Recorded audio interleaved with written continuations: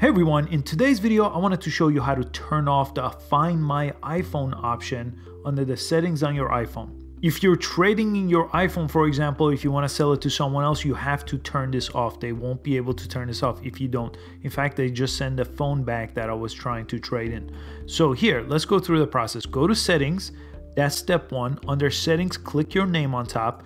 I'm using iOS 11, so it's a little bit different for the previous iOS. But ultimately, this is where you want to go. Click your name on top here, and then you should see iCloud. So in any iOS, there should be an iCloud version there. Go ahead and click that iCloud link. And on this page, go ahead and scroll down here, and there's a Find My iPhone option. Select that, and Find My iPhone is here, and you could just go ahead and turn it off just like that, and it's going to ask for your Apple ID when you do that. That's why other people can't turn off this function. You'll have to do it yourself with your Apple ID.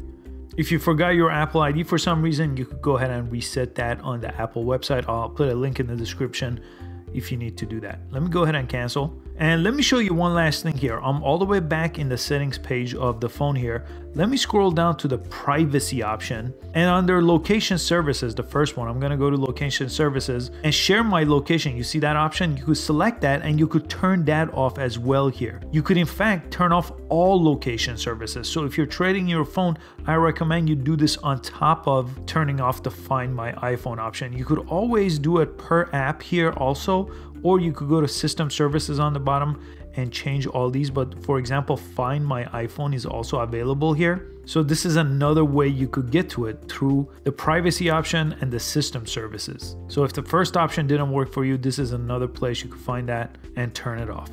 I hope this video helped you and you could easily turn off Find My iPhone option. If for some reason Apple changes their layout and this is outdated, just please let me know in the comments so I can make an updated video. Thanks so much for watching this one, and I hope to see you on the next video.